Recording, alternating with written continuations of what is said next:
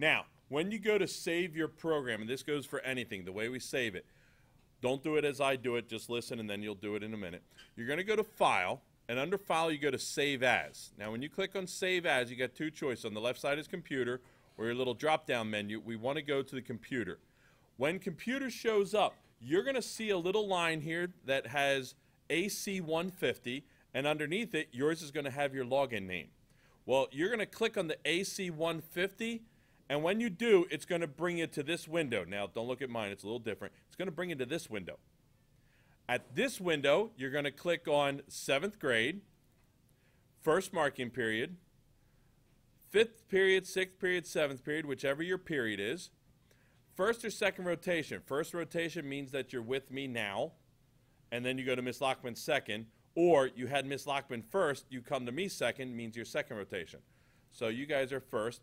Then your piano number, whatever number is on your piano, you're going to open it up, and that's where you're going to save your project. So that's how you save your project. Go for it.